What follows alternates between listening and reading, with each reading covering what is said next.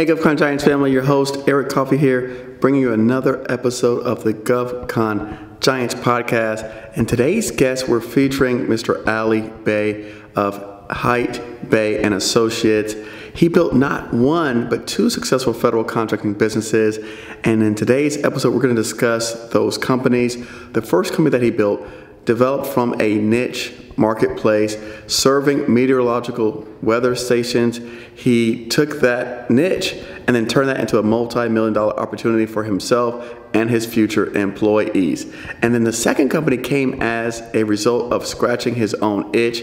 During the process of growing that first business, he learned about the requirements of CMMC, and he had to quickly implement those particular requirements for his company, for his IT staff, and for the customer that he was serving. And so he was able to come up with a way of doing so that he is now introducing into the marketplace. And we're going to discuss all of that and more in today's upcoming episode of GovCon Giants. Thank you so much. Stay tuned.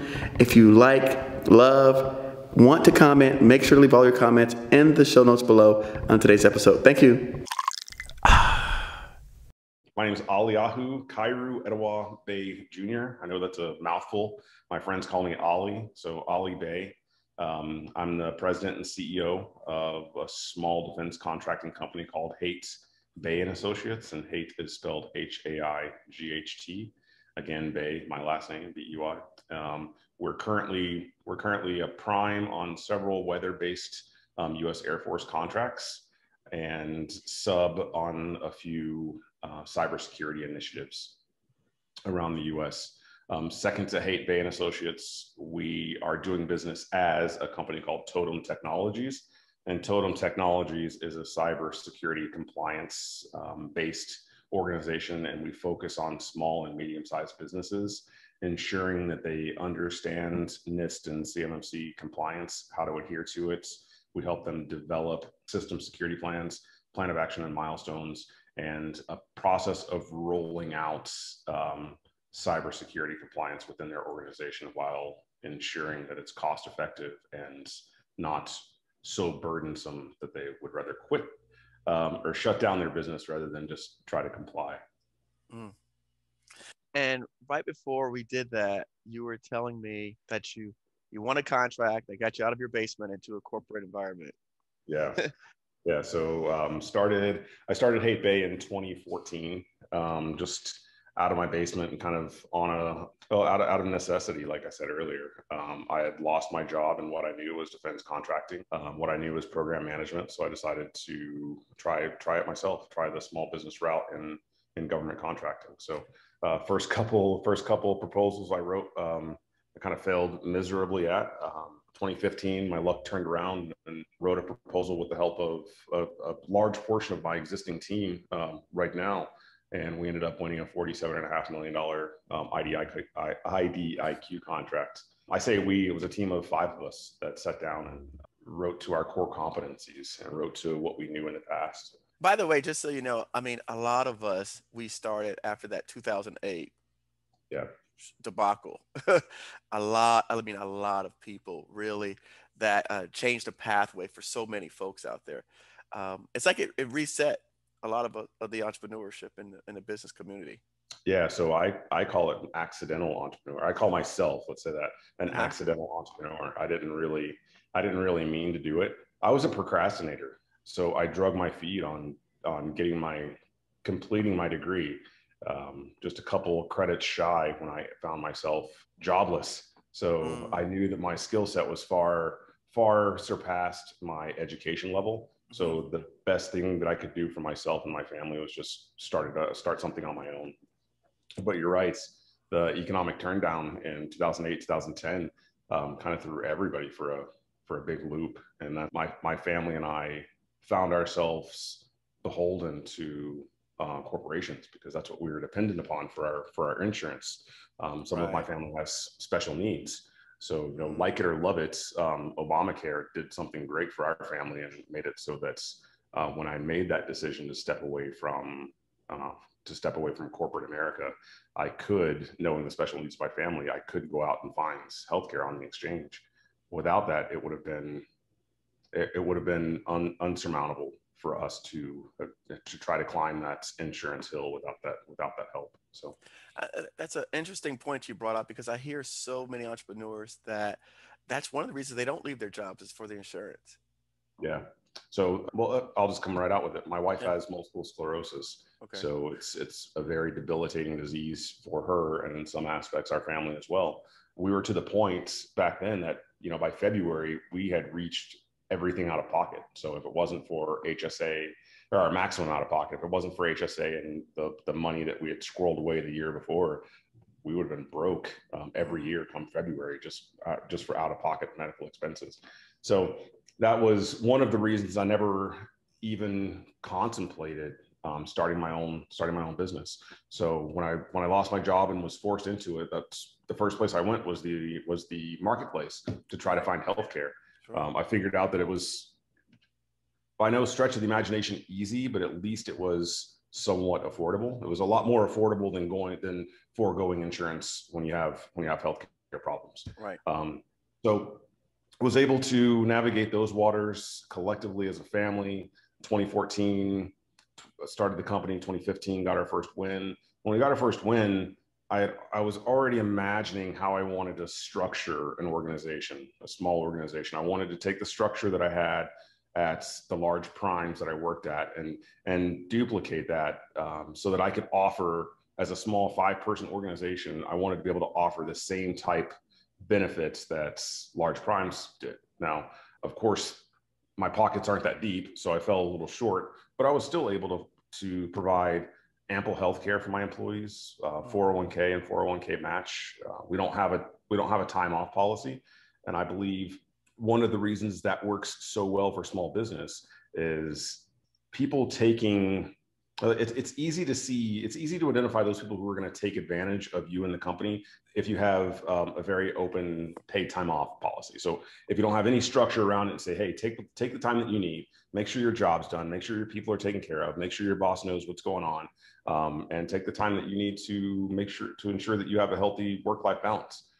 Some people are going to take advantage of that, and they're going to do so pretty quickly. So it's been an easy way for us to identify those people who are going to work within our culture and those people that we want to be around us. So at first, I had mentors that were telling me, no, that's never going to work. You don't want to offer unlimited PTO, but so far for our organization, it's worked, and it's showed us quickly who's going to work out and who's not. So that's actually a really interesting test, because you're right. People weed themselves out. I mean, they're the ones, you give them the rope and they hang themselves. I mean, absolutely. Obviously, if you leave for a month, paid time off with no conditions or no illness, that's spelling a lot about, who you are as a person or individual. That's actually really interesting. Well, I think that my mindset there is going to have to change as we grow. We're up to about 17 people full and part-time right now. It's still working, but I think once you break that 50-person threshold, it's Right. really hard for me to have a personal relationship with 50 people as the CEO. So I think we're gonna have to tweak it a little bit as we grow. So that's one of those. It's one of the things that in the back of my mind, I'm like, do I really want to grow? Do I really want to lose this family kind of mentality that we have here at this company? Outside sources looking in always tell you grow, grow, grow, grow, grow. But right, I'm like, we're pretty happy where we're at. We found a pretty comfortable little niche. It's not my personality to be complacent though. So I mean, we started in 2015 with 5 people. We're up to 17 now, and we still try to be as lean as we possibly can in every aspect that we work. But there's gonna come a point where we're gonna win another contract and we're gonna have to add another group of people. So I'm going to share a couple thoughts. okay. There's a book that I'm listening to by Reed Hastings. Okay, and it's called No Rules, Netflix and the Culture of Reinvention. Okay. And he talks about the same kind of policy that you discussed about the no paid off. And again, that's at Netflix. Okay. And you know how big they are.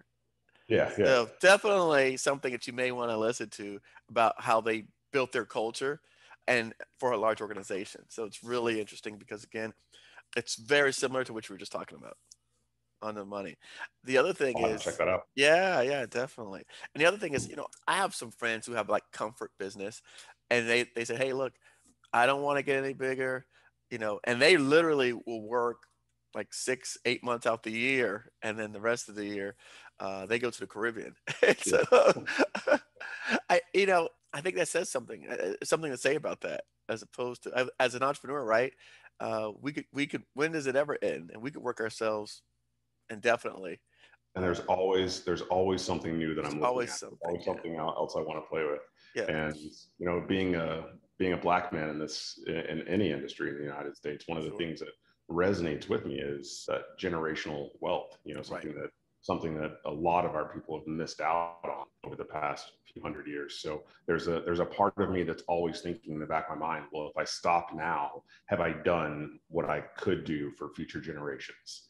And I haven't been able to fully answer that question yet. So, um, I can tell you that's part of the reason why I started teaching government contracting online is a lot of people, I would meet some of my counterparts, like you said, that were non-black, and they would know about industries and businesses. It's things that I had never heard of before, mhm. right? And I remember someone saying to me, they had a friend of theirs that would host like executives and CEOs and take them out. And they go, that would be a really good job for you. I said, that's a job for people? I said, someone has that job. Yeah. And so going back to government contracting, when we had career days, we didn't have government contractors come to our career day. No. Okay. And that's changed because, I've attended career days and I let people know about these various industries. And going back to, again, Rob Wong, the interview that I did with him, he pointed something out to me, which was interesting. Small business contracting last year was about 130 billion. Okay. Just small business contracting.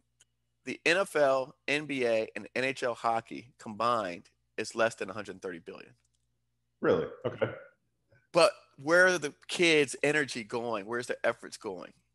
Right? We believe that that's a pathway, right? But when you look at it, government contracting is bigger than all three of those areas combined. Hmm. And you know what now that we're talking, I'm gonna grab the stats on movies so we could see how it compares to like entertainment and movies because he Okay. pointed out this is a huge opportunity for a lot of people. And again, with only 2,000 companies really grinding a lion's share, it again, you walked into the industry, I walked into the industry. There's we could and we can all come in and provide value, and there's room for everyone. So that's part of my mission again with educating folks out there about the power of government contracting. Like you said, which is actually a question of mine, but you already beat me to it. Formal education versus actual, street smarts. Yeah. And you said I forgot how you put it. You put that. What do you say? You were smart. Wait, you were smarter than your education told, or something to that effect. You said. Yeah, I knew that my skill set was greater than what my education said. There you go.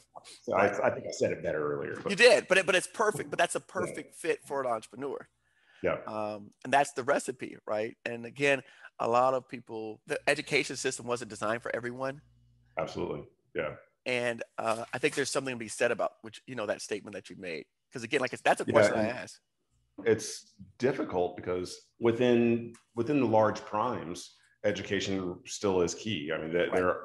there is some value in having real practical experience, but getting that real practical experience and then going to work for a prime is almost impossible. So if you don't have a bachelor's degree of some level, or some type of specific military experience in a job that large prime is looking for, getting your foot in the door is almost impossible.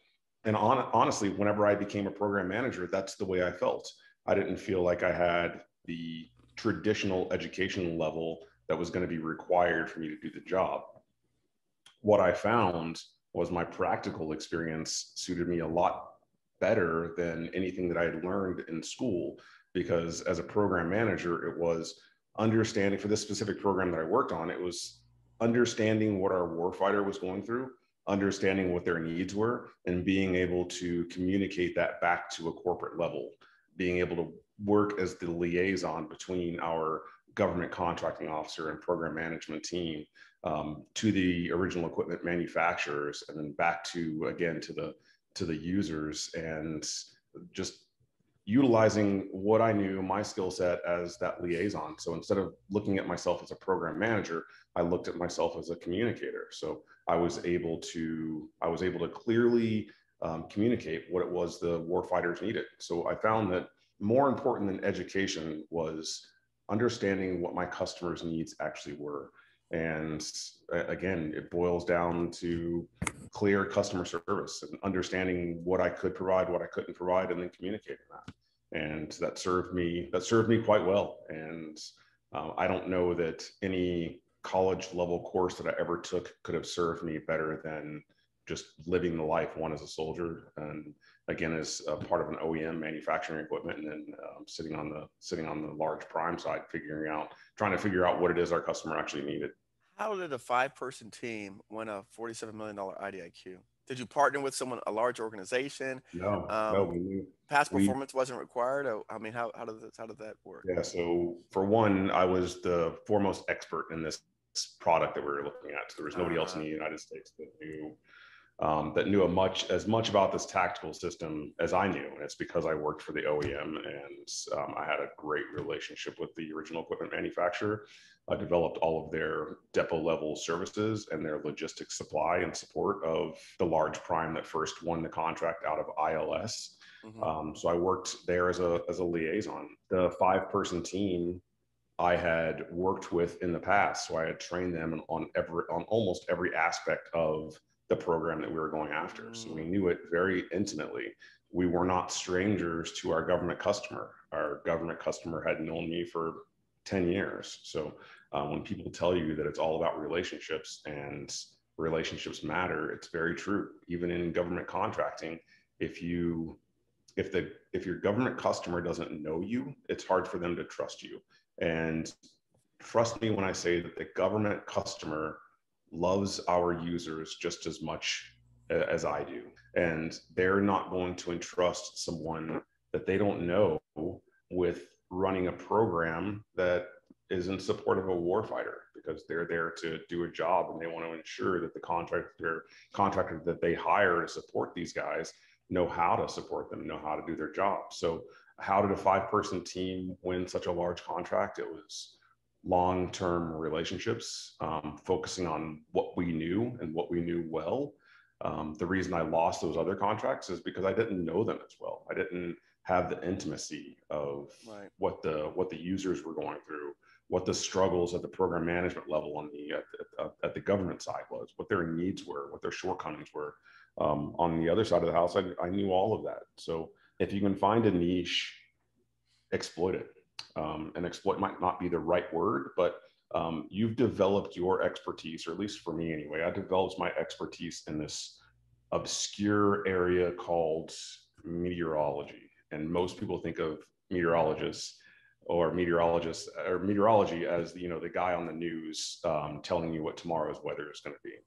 That data had to come from somewhere. So where it comes from are boots on the ground, collecting little tidbits of information from all over the globe, and then feeding that information up to big Air Force so that they can use it to make mission critical decisions. So while some people see that it's, our specialty, well, you're just working on weather stations, you're just working on things that measure temperature and humidity. How important can that be? There's lots of operational decisions that are made strictly on weather data, go and no-go decisions for, inserting supplies, inserting special ops, flying specific missions. They all have a weather component to it. So it's not glamorous. We're not kicking in doors, and we're not supporting any large weapon system that's protecting ships of any size. But what we do, we find extremely valuable to the overarching mission of the U.S. Air Force. Well said. We worked at NOAA and had a chance to see them send off those weather balloons in the air, which is really cool. I don't meet a lot of people that are supporting weapon systems anyways.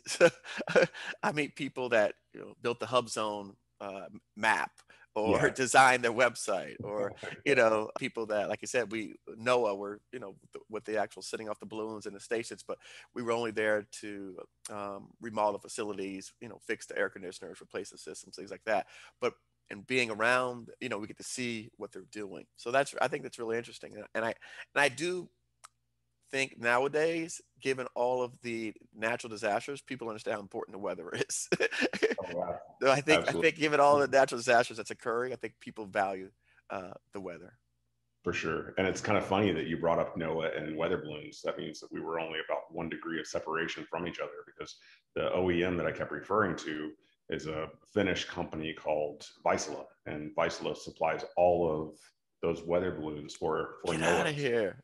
So if you had No. if you had one in your hand, more than likely I knew the engineer or the technician that put that together and made that possible. So We said at the beginning how small the world was, right? yeah, We said at the beginning.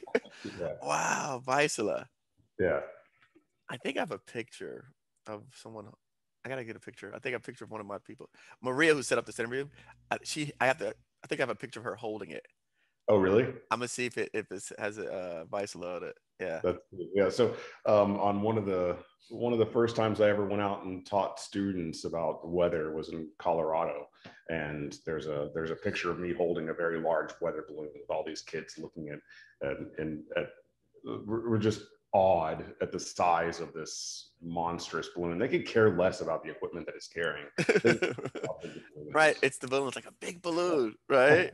Which Yeah. I think that's true, right? That's the fascinating part. It is a big balloon as opposed to the equipment that you don't know Yep. what's inside of it. So interesting enough. Let's talk cybersecurity. Okay. I know this is a hot topic and there's a lot of changes. And I had someone on, and it's been probably over a year since I had someone on our show discussing cybersecurity. Now, as I understand, they are putting into some of the contract language that you must be compliant with CMMC. And so Yep. that's starting to happen more often. So, what's happened in the last year on NIST and CMMC? What are some of the new updates and changes that people should be looking out for, Yeah. be Well, I aware can of? give And you, then we could talk about, your preparation methodology and some other things that you guys are doing okay. to help Yeah, support. I can give you the super high level CEO perspective of what's going on with with cybersecurity. Once we get into the weeds, I got to call somebody smarter than me to come Okay. All right. No, that's okay. I'm not going to know the weeds. in. So All right, good. So we're talking my language. NIST, the National Institute of Standards and Technology, has rolled out for lack of a better description, a list of required. NIST 800-171 rolled out a list of requirements that stated all contractors, prime or subs, need to adhere to these 120 different cybersecurity controls, ensuring basically that our country's intellectual property, collective intellectual property, is protected as well as possible. On the toes of NIST was a compliance matrix called CMMC, which is very similar to a compliance matrix or a maturity, let's say that, a maturity model that it was very similar to a software security model that the US government, prime, and subcontractors have been using for years. Basically, it's measuring your cybersecurity maturity level and then basing that against the type of controlled unclassified information your organization is utilizing. And controlled unclassified information, that's one of the most complicated pieces of information to identify right now for prime contractors, subcontractors, and for our contracting or program management offices. A lot of people don't know what CUI is, so that's the crux of CMMC right now, is trying to get an identification of what is CUI within our infrastructure. So it's a big nut to crack, and one of the first large contract that we won, about 30% of it was cybersecurity, except it was instead of compliance, it was hardening of some of the assets that we supported for the warfighter. So we came with a very unique capability into the government contracting world. So when NIST 800-171 hits, we thought it'd be relatively easy for us to get and stay compliant. So our cybersecurity team, which consisted of 2 people at the time, took on the endeavor of adhering or getting us as close to compliant as possible against the NIST 800-171 standard. It's it's a misnomer saying that you could ever be fully compliant, because you can't be. It changes so often. Your organization changes so often. You just have to have a plan of action and milestones to basically a roadmap for your organization on what you're going to do today and 5 years from now to get and stay as compliant as possible. So as we started this journey, we realized that other small mom and pop shops in the defense that are part of the defense industrial base, there's no possible way that they could adhere or comply to this stuff, because it's extremely complicated and the language behind it is quite difficult to understand and decipher and implement down to a business level. As a CEO, as a CEO of a defense contracting company, I thought I knew everything that I possibly needed to know about defense contracting. And I think, Eric, you've read the FAR, or at least some of it, like we all have, and it's a mess as it is. So now take the FAR and add this NIST standard to it, it only becomes more and more complicated. So my first and most logical solution to this was to reach out to an IT support company, reach out to my MSP, reach out to somebody who knew more about cyber than we did, and see what they could do to help us implement some of these controls and actions so that we could keep our contracts. What I found was no one knew as much as we did about the NIST 800-171 specifically. And by no one, I mean no company that you would call that's an IT firm or a managed service provider that claims to install boxes with blinky lights and solve all of your cybersecurity problems. Like it's not a one for one. Like that doesn't solve any of your NIST or CMMC problems, or very few of them anyway.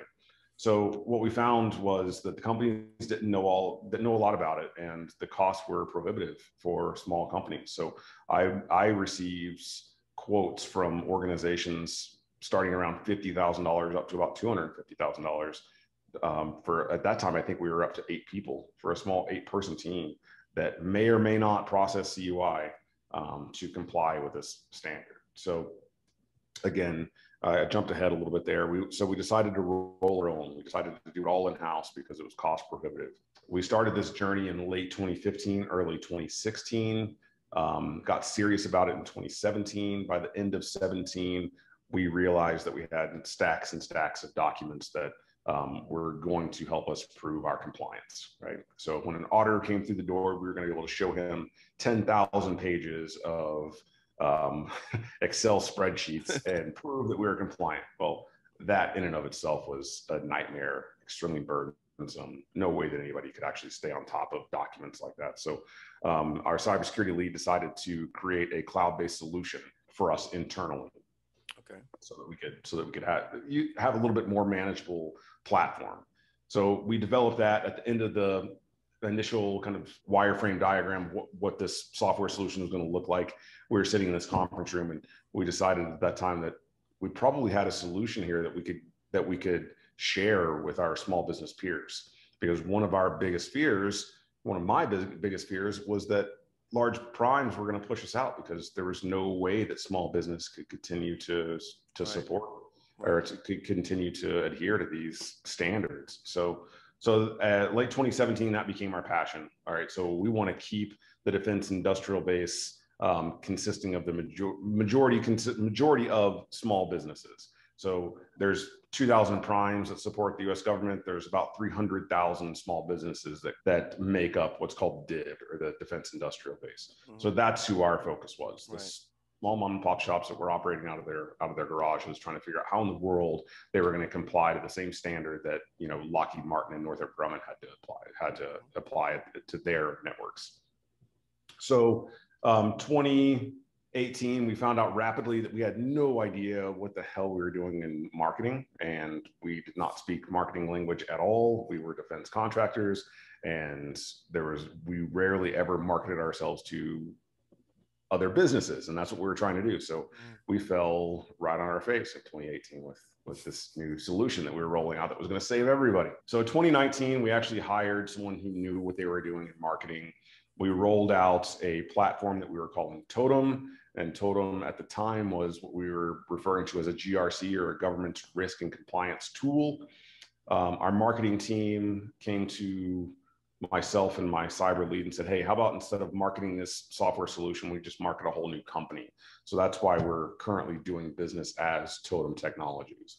So Totem Technologies is a compliance-based company. And what we do is we train from the ground up. We train from the very basics of NIST 800-171 through CMMC, through a series of online webinar-based trainings. And basically, it's 3 weeks of an hour and a half, Monday, Wednesday, and Friday, learning from our cybersecurity expert about the things that we went through over the last 5 years and the learning curves that we've gone, that we've endured, and getting best practices out of the industry and utilizing the tool that we've created to implement your system security plan and control and track your system security plan and your plan of action and milestones, so that when it comes time for the small businesses to be audited, we are ready. And it's not just a stack of paper that no one really understands. We're trying to come at it from a holistic perspective and teach people that this is, like we talked about earlier, Eric, this is just implementing a PC in your workspace instead of using carbon copy paper, instead of using a typewriter. So right. It's nothing earth shattering. It's nothing that has to break the bank. It sure can, but it doesn't have to. It's just a dynamic shift in the way that we do business. And we believe that small businesses simply need to understand that. And once they understand it, they can start working through that process and adhering to these new CMMC controls. So there's a lot of fear out there around it. And trust me, I felt that fear. I knew that, the level of cybersecurity that we had to adhere to, or cybersecurity compliance that we had to adhere to, if we didn't get our ducks in a row and get straight quickly, we lost that competitive advantage. So if we had any competitors out there that said, hey, I'm CMMC compliant, our government contractor, our government program office or program team would look at them a little bit more favorable than they would look at us.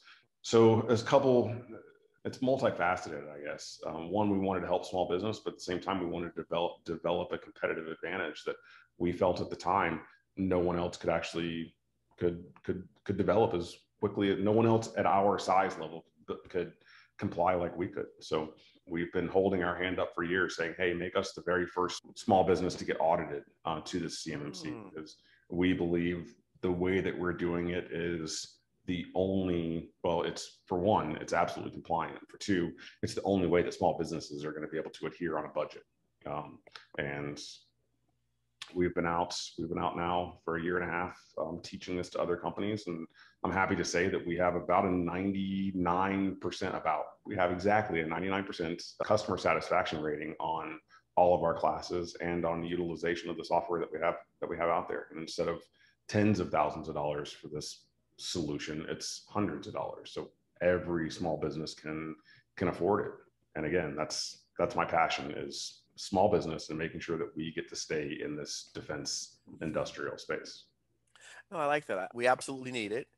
And like I said, this is supposed to be, from what I've read, the year where they finally start requiring it of us, right? So they've said for years, it's been mandated. It was supposed to be done, but I mean, they've been saying that for 10 years.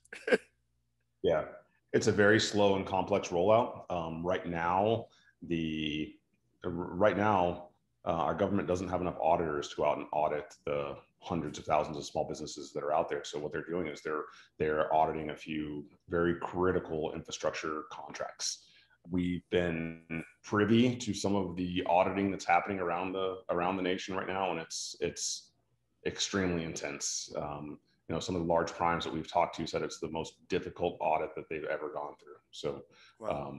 But they're making it through and sharing some of the information as far as the good and the bad of the auditing practices that are out there with us, so that we're trying to again roll some of the best practices that they found into our solutions and communicate that to the small businesses that are out there and waiting for it. So yeah, right now I think there's only 7 for 2021, 7 companies that are slated to be audited against the CMMC compliance, whether it be 1 through 5, whatever levels those are. The majority of folks everybody's going to fall into a CMMC level 1, regardless of what you do.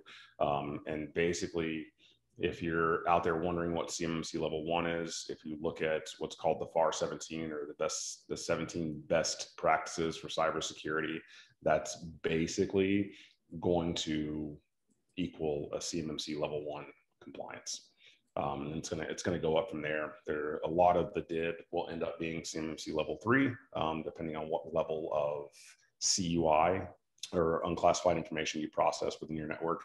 Very few, probably selected to the big primes, will need to be a level 4 and 5. So as small businesses, normally, generally speaking, we're going to be somewhere 1, 2, or 3, which is relatively easy to comply to. I say relatively. There's some costs associated with it. There's, like I said earlier, a dynamic change in the way that you have to do business, but it's absolutely doable. It's just an education. So you just need about 3 weeks of our time. We'll show you how to do it. When you say a dynamic change in the way you have to do business, so I went to visit one of our podcast guests, and when we came in, we had to sign a book with our name on it. Okay, yeah. Something like that? Is that what you're talking about?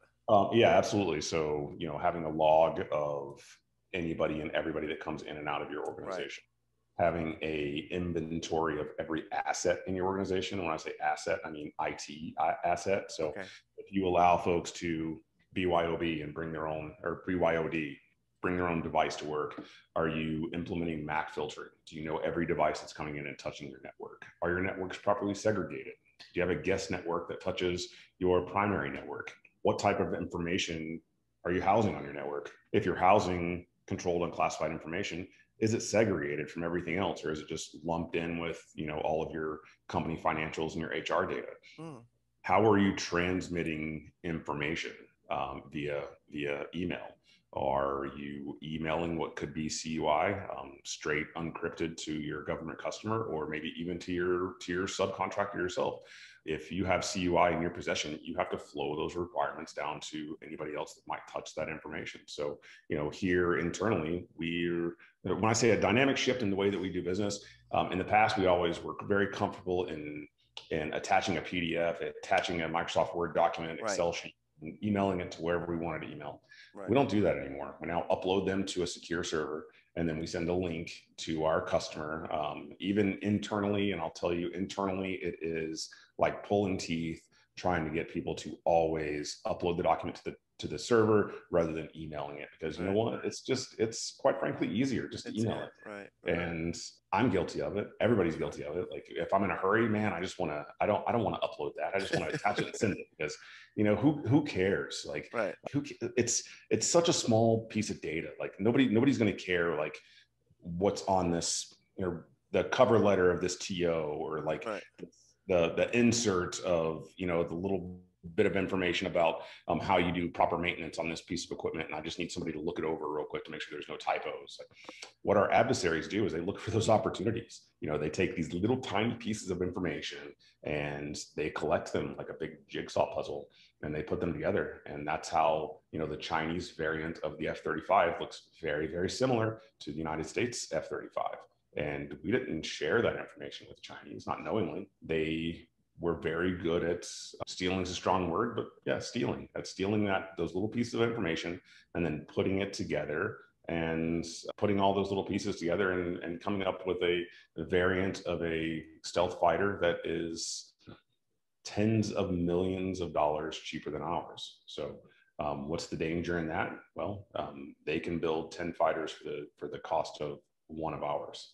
So there's a level of national security that that should flag everybody, that we don't want any large adversary, especially a nation state like China, being able to outbuild us on a high performance fighter jet or high performance any type of military asset. It's bad for our national defense. So if we can't stop the outflux of these little tiny pieces of data, we're basically giving away all of our intellectual property, all of our innovations. We're giving them away for free.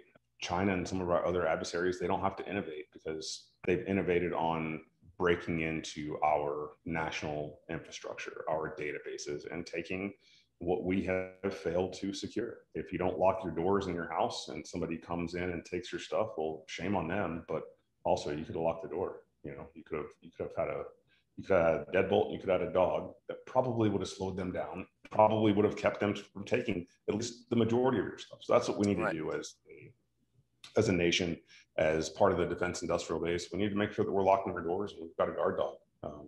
Because they're going to get in. It's just a matter of how long they're going to be there and what information they're going to be able to take out. So we have to be able to limit that. I like that. Now, your website, I have it up here. It's Totem, Totem .tech.tech, correct? I'm looking at the webinar that you offer, how to comply with CMMC and NIST 800-171 requirements. Now, have they discussed if there's a penalty if you're not compliant with this yet, the government-wise? Yeah. So basically, the penalty is you won't be awarded contracts, or you have your existing contracts taken away if you attested to being compliant, and then you get audited, and they figure out that you're not compliant. They can take away your contract for lack of performance. Yeah. Sometimes fear of loss is a greater motivator than opportunity to gain. So again, discussing, I want to be in compliance and I want to show that I have a competitive edge, that may not motivate everyone. Yeah. And you brought up a point that I forgot to touch earlier, and you asked a question about past performance. And the way that past performance is extremely important. A lot of times the government will omit past performance, but a lot of times they want to see it. So I was worried when I was first bidding on contracts. So I convinced my father-in-law, who has had an engineering company for 34 years, to allow me to solicit contracts under his company. So that's how we performed. That's how we proved past performance. He rapidly, whenever we started getting cybersecurity, said, I don't want to have any part of this anymore. He's like, I'm very comfortable doing business to business and business to consumer engineering support. He's like, I have no interest in doing government contracts at all. So he's not worried about adhering to those standards at all, because he's made the strategic decision for his company that they're not going to work in the defense industrial base any longer because it's too complicated. They don't want to put up with the bureaucracy. So there are companies that are going to do that. Yeah. I've seen that. I mean, I've heard that now. Even before cybersecurity, I've heard people they didn't want to work with in the government space because it was just too complicated overall. So I'm not surprised whatsoever. I mean, I remember I had students of mine reach out and for solicitations where they were specifying this particular type of equipment, and the manufacturer says, I don't want to sell to the government. They're like, I'm not interested in selling to the government. We're like, nah. And I go, are you kidding me? They go, they're specifying your equipment. And the guy goes, nah. And he says, talk to one of the distributors. The distributor said, nope, we don't sell to the government either. We're not gonna register and SAM or do anything to sell to them. Yeah. Speaking of that, tell us a story about growing the business. I mean, what was that like? Again, starting off, losing your job. How did you get 5 people, and then how did you get to 20 people? Yeah, that's a great question. Right? Because I mean, I'm sure a lot of people that don't have jobs can't afford to hire 5 people right off the bat. Yeah, and neither could I, and that was a really difficult thing. When I won this contract, I was literally working at Tyson Foods on the midnight shift, running a tortilla line. So I was manufacturing tortillas with about 100 other folks, and that was a very humbling experience. So I got the call the day before I started a midnight shift. I went to work, and it's the only job I ever quit. At the end of my shift, I put my keys on the boss's desk and I walked out because I had bigger fish to fry at that point. And the biggest one was how am I going to onboard people and pay them? Because as you know, the government doesn't pay in advance. They're always paying in arrears. They pay for services rendered. So I went to the bank and I was like, hey, Mr. Bank, I'd love to have a loan for 90 days worth of payroll. And they gave me the same look you're giving me right now. They laughed. So they're like, well, great on that contract, but we don't loan on contracts. We loan on, I don't remember even what he said. So again, it was my partnership with my father-in-law. He gave me, he allowed me to utilize his line of credit. So a couple of years later, I used about $85,000 of his line of credit in the first 6 months for payroll and just infrastructure costs and getting the company stood up and building office chairs and conference room equipment, that's expensive, man. That's some of the things like I thought of, but it didn't matter at the time. Like we have folding tables, so that's really what we started with. Started with folding tables and a big open warehouse that was super inexpensive and cheap to operate out of. So anyway, had that line of credit. That's how I paid the folks. That's how we got started.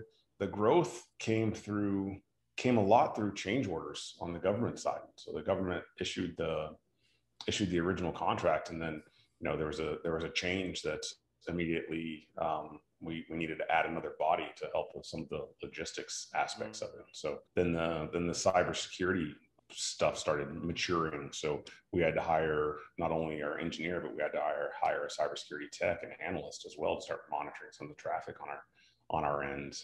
And again, that was somewhat of a change to the contract. And then we won a couple other small prime opportunities that allowed us to grow a field service team. So we added a couple trucks and we added a couple technicians that would just drive around and perform preventative maintenance at some of the missile alert facilities around the West here. And again, after that, we got another boost on the cyber side. So we hired another engineer on the cyber team to kind of free up our prime engineers' time. I didn't have this plan of I'm going to reach my next milestone and I'm going to add another employee. And then after that, there's another milestone that's going to tell me to add another employee, another milestone. It's basically having my eyes and ears open around the organization and noticing what's happening and identifying places where we needed to put people because people were being, overloaded, overworked, or, the simplest part was getting a new contract and knowing, hey, this contract we bid it, 1.5 FTEs. So we know we can at least hire one person and we'll try to make up the other half somewhere else. So that's always the easy part. It's growing. And the difficult part for me was adding people when I wasn't adding revenue, because the complexity around whatever was growing, around mostly the cyber side was growing. And I didn't know how we were going to, there was no way that we were going to be able to stay caught up with the current manpower that we had. So there were times where, profit took a hit because we needed manpower. We needed more people to ensure that we were able to deliver what we promised to deliver. So I was never promised profitability. I was never promised anything except $100 is what that government contract said. We guarantee we will spend $100 with you. Everything else is like, cross your fingers and see what happens. Right. So I know that quality comes first. And if delivering a high quality product or service meant that we were going to have to hire another person and take a hit on profit, then, that's what it was. It was never, profit never came first. It was always the warfighter in our case and our customers. So it's adding 15 people over 5 years. It's been a learning experience because some of those people are still with us today and some have moved on. Sometimes we hired for a position that we just ultimately realized that it shouldn't have been a full-time hire. It should have been a part-time, or it should have been a contract person, because really we only needed that person for 90 days. But again, our culture was, let's bring people in and make them part of the family and see what happens. And, some of the folks that we've brought in have opened our eyes to new opportunities, whether we've dabbled in construction now. We've done a little bit of work with Department of Transportations. We've done a little bit of everything. Some things stick, some things don't. I think for me, a big part of the learning was not being scared to try something new, even if it only meant barely breaking even, or even in some cases, taking a small loss has been worth us learning, has been worth the past performance and being able to put that on our resume.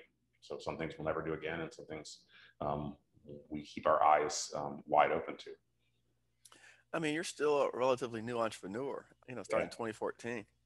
Yeah, brand new. So I don't know what's next, honestly. So I'm part of an organization called Warrior Rising. And what we do is we take veterans and turn them into what we call veteranpreneurs. So we take veterans with a great idea or an existing business or or like I said, an idea for a business, and we put them through a boot camp, if you will, teaching them all the ins and outs of running a business. I try to mentor those folks that want to go into the defense contracting or government contracting side of the house. Last year, we helped over 1,000 veterans start businesses. Unfortunately, it's just like every other business out there. It's just like every other entrepreneurial venture out there. There's only about 1 in 10 that are actually going to work out, right. And the rest have to change and or go to work for somebody else. So it's important just to get out and try and see what happens. So is there a cost associated with that, Warrior Rising? No, it's absolutely free to veterans and their family members. Okay. If you go to warriorrising.org and sign up, and we'll put you into the next cohort or boot camp of business entrepreneurship. At the end of the process, if you're still part of Warrior Rising, you still have there we are. You still have a strong idea and a desire to go forth. We help you. I've actually started an incubator space here in my facility. So we have dedicated office space for veterans and minority business owners that want to come in and just need a place to start from. So we allow that to happen here. We go out and help you market. We help you find funding. We help you grow through introductions to our vast network and funding through SBA or funding through local banks or funding through a network of angel investors that we have out there. This year, we're doing what we call business showers. So we're taking every quarter, we're taking 12 high performing vetrepreneurs and bringing them to a location. Like in March, we'll bring them here to Salt Lake City. And we've got some very special activities planned for those veterans. And I think, so we're going to do that each quarter, starting here in Salt Lake City. I want to go deeper, but I can't. And then we're going to Napa Valley. Then we're going to do Las Vegas, and our final one will be at the Army Navy game at MetLife Stadium at the end of 2021 in December. So, wow. If you know any veterans looking to get into entrepreneurship, push them my way. We'll get them into Warrior Rising and show you what we can do. No, absolutely, no. Again, and we, we. Again, like the VIB network, I told you, we promoted them really heavily for their conference, which was great. I want to change. I have a question I like to ask people. Okay. And I really like this question because it pulls out some really unique answers. Your most recent purchase from Amazon that made you happy? Oh. I bought 3 things in the last Amazon transaction. One was a new bullet antenna for my truck because I was wiping snow off my truck last Friday and knocked this stupid antenna off. So I went and just Googled replacement antennas for a Toyota Tundra, and this bullet popped up. And I was like, dude, that is awesome. I got to have it. Bullet. Yeah, I clicked on that little, like, it's like a little 50 cal, like a 6-inch 50 cal bullet. Clicked on that. And when I clicked on that, then it took me to these decals, these American flag decals that go on your truck. So I bought some of those. The final thing was kind of cyber and defense security related, and that was a locking system for a garage door that separates our 4th bay from our 3rd bay, because our 4th bay is what we have dedicated for our Warrior Rising minority business startups. Okay. And my security team's been very, very worried that we have nothing more than a roll-up door. So I bought a really kick-ass security system for that roll-up door that I think it's gonna blow their minds. Super simple, but I can't wait to show them. And I don't want to say this out loud in case it doesn't and they're unimpressed. Well, hopefully you share with it before this comes out. Yeah. Right. It hasn't arrived yet, has it? It's supposed to be here today. So. Oh no, this won't. You still have probably 3 or 4 weeks before we come out. This comes out. All right, perfect. So perfect. You're good. We won't push it. No, it just brings a lot of unique answers from people. You learn about things that, again, the questions that you don't even know to ask, right? Because you don't know what's happening in a person's life and their story, and so that just it brings out different answers. I love it. I love that. I'm glad. I don't know where it came from, but I'm glad I integrated it now. So again, as you're learning entrepreneurship, what are some of the things that helped you, like as a new entrepreneur, some resources that maybe you could suggest to other people? Are you part of any other organizations, things like that that have helped you? Like, where do you turn to for your advice and mentorship and leadership? Yeah, so that was luckily I had an entrepreneur within the family and my father-in-law. So Okay. he taught me a lot. He was ultimately my startup mentor. He had never done it the way that I wanted to do it before, so I'm sure that I scared the crap out of him in a lot of ways. But he he showed me the ropes on, startup, not startup, that's the wrong word. He showed me the ropes on just running a business. And outside of that, I really didn't have a mentor, and I wish that I had, which is why I got involved with Warrior Rising. So I got involved with Warrior Rising. I got involved with our local chambers, and I know there's a paid contingency to local chambers, but if you don't have the money, you just go and talk to these folks. They're going to point you to mentors within the community. That's going to help startup entrepreneurs without a fee associated to it. The other place I found was the Small Business Association in every state.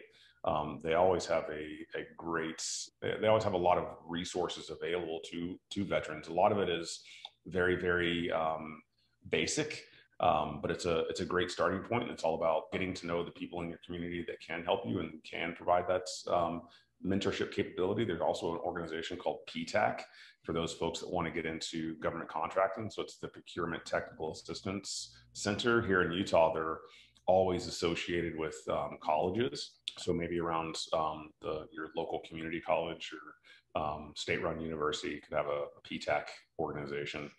Also, as an entrepreneur, and the entrepreneurs that I've met, all entrepreneurs like to talk about what they've created, what they've built, and how they've done it. So I encourage anybody that's looking to start up in whatever space they want to start up as, and especially government contracting, to go knock on a door, send an email, jump on LinkedIn, ask some questions. Because I know anybody who has ever stopped and asked to talk to me about cybersecurity or government contracting, I've never said, no, I don't have time. Tell me some of the stumbling blocks that I've hit. Like I'm always willing to share those stories, and anybody that's listening to this podcast and ask questions and want to reach out to me, feel free. I didn't hear any stumbling blocks. You told me you went No. straight up, man. Yeah, absolutely. Where's your stumbling blocks? I'm waiting for the stumbling blocks. I heard Nike Rise. Right. I wish it was that simple. I heard a Nike Rise A because lot of people look at it that way. Like, hey, you went from nothing to a $50 million contract. How is that possible? Like, well, it took the better part of it of 20 years of building that skill set, the capability, and being trusted by those people around you. I can't state enough how important trust is in a business relationship. If those people around you don't trust you, then you won't go anywhere, no matter what you know or who you're connected to. If your customers and those people that you're going to be working with can't trust you, then you might as well go work for somebody else, because you're not going to be a successful entrepreneur. I like it. Any favorite quotes, sayings? Oh, I had a Sun Tzu, and I'm going to screw it up. I like Sun Tzu. I like Sun Tzu a lot. My son's been reading him, and I've read him. How old are your kids, by the way? Sorry to cut you off. I've got a almost 21-year-old daughter. Okay. And she has twin brothers that are 13. So Wow. 21 and 13. My wife and I planned on having one, and the good Lord blessed us with two more 8 years later. So we were a little unexpected about that. That's nice. That's nice. All right. So go ahead. Tell me about Sun Tzu. Oh, Sun Tzu. So I'm going to paraphrase here, but basically it's keep your enemies close, keep your friends close, and your enemies closer. If you know your enemy, then you never have to fear them in battle, right? So that quote came up this weekend when I was talking to one of my business partners on the cyber side about some of the weird things that are happening within the managed service provider space, and how we navigate some of the relationships that we have out there, because a lot of the relationships that we have with MSPs on the cybersecurity side, they want a piece of the knowledge and capability on how to develop these cyber best practices for their defense clients. We have to be careful not to give away the farm. We have to be careful not to allow them to, I don't want to say steal, but take our intellectual property and utilize it for their financial gain. So I rarely consider anybody, I don't consider anybody an enemy in cybersecurity business, right? Because there's so much potential cyber business out there that there's not enough service providers. So I don't really view anybody as an enemy or a competitor in this space right now. There's plenty of room for all of us. But we've worked hard to develop the solution that we're bringing our small business, and I want to make sure that it stays and remains our solution. Yeah, no, the cyber space, I can tell you that I have people in my network that are program managers right now for the government, and there are cyber requirements that they're not being able to fulfill with, just like you said, there's just not enough providers to do that. So yeah, if anyone listening, go into cyber. All you kids out there listening, and you're considering what career path to take, look into cyber. There's going to be a big opportunity. I mean, there's already a gap right now in the amount of people, like you said, that we need and what we have. Yep. And Eric, one more thing on cyber. Last research I did last year, there was over 200,000 open cybersecurity jobs within the United States. 200,000. Worldwide, by 2022, they were predicting 1.5 million open unfilled positions in the cyberspace. It's one of the highest paying industries in the United States. Unfortunately, we're trying to grow a business around college grads that are commanding $75,000 a year with no experience. And then, they'll work for 2 years, and next thing you know, they're getting $100,000 offers from companies. And then 2 years later, they're up to 125, and, they're barely even 30 years old. So when you suggest to your listeners to go into the cyber realm, it's not just kids, it's anybody. If you're looking for a career change, yeah, man, think about cyber. If my business failed, I might just go back to school and become a cybersecurity engineer. I don't know. That's it, right? No, that's not a bad bet. And I was in a room on Clubhouse this weekend where we were talking about STEM, and like you said, the people there were all touting cyber, and all the big companies, Google, Amazon, everyone, they've got programs for STEM for free to help people to come into this field, just to bring in the next, the workforce, to build up the base of people, cyber people. So yeah, I agree with you. This is huge. Yeah. This is huge. All right. I still didn't hear any those hard stories that you were going to share. The stumbling blocks you were talking about. Like, I'm still waiting, man. I like when people say, my overnight success only cost me 20 years, right? So I love it. And I say that to people all the time, is that they go, man, you've been blowing up on YouTube and all this stuff. And I go, I started making some videos like back in 2014. I mean, they didn't go anywhere, but I started recording and conceptualized an idea back in 2012. I looked at some documents I wrote, and I've been teaching government contracting since 2008 to people at a small level. Now I'm just at a bigger stage. That's the difference. So I think my stumbling block was getting laid off in 2010. Okay. And going and trying to find another company or another job to work at, and then finding the job at the large prime, and then getting basically fired from that job. So those were, I worked as I was starting the company, I worked at a ski hill, fitting boots on, rich folks going skiing.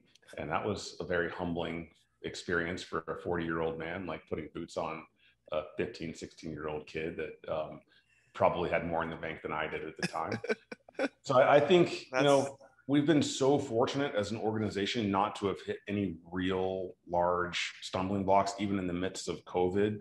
On the cyber side, one of the services that we were bringing was consultative by nature. So we wanted to be in front of the customer. We wanted to be in their facility. We wanted to be helping them from the ground up build their policies. But when COVID hit, we couldn't do that anymore. So we honestly thought that we were going to lose the business. But our team rallied together, and we came up with an online solution that actually makes us a lot more scalable, and we can reach a lot more folks that maybe didn't want us in their facility or couldn't afford us to be in their facility. Now, instead of thousands of dollars for an expert, it's hundreds of dollars to talk to that same expert. You might not get the one-on-one that you wanted, but we still keep those class sizes small. So if you want to talk to the lead engineer, you can talk to the lead engineer. You might just have to wait 5 minutes. So I guess there's been some stumbling blocks, but as Haight Bey goes, as an organization goes, we've been so blessed and so just so lucky in so many different aspects that I No, that's great. No, and and again, I mean, I think you said it best was, hey, you put in 20 years of work to get here. Yeah. Yeah. So you had your on the job training. Absolutely. Absolutely. You had your on the job training.